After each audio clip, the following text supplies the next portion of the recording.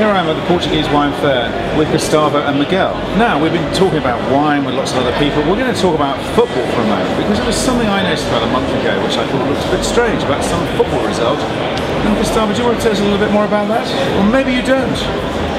Maybe I don't, because unfortunately my club Benfica didn't make it. We came here playing against FC Porto and we lost 5-0. So it was a nightmare for us.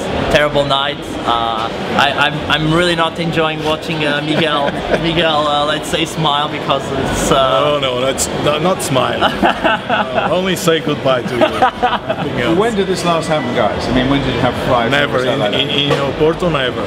First time. So sometime in 17 years ago in Benfica Stadium. You know, Benfica, we are quite generous. We are like port wine, generous, sweet.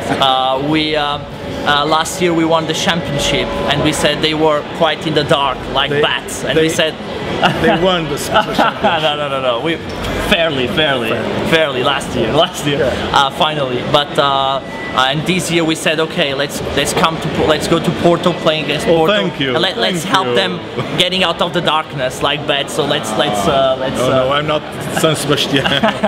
Now I sense a bit of friendly rivalry there in terms of football. What about winemaking? Are you rivals in terms of winemaking? No rivalry at all. We are both producers in the same wine region, the Douro Valley, the north of Portugal, the wine region where port wine comes from, and the Douro wine as well. I represent the Symington family, port producers of Grams and Dow and Wars, among many brands. And I represent myself, Quinta de Mourão, that is San Leonardo, the port wine, and Rio Bom, the Douro wine.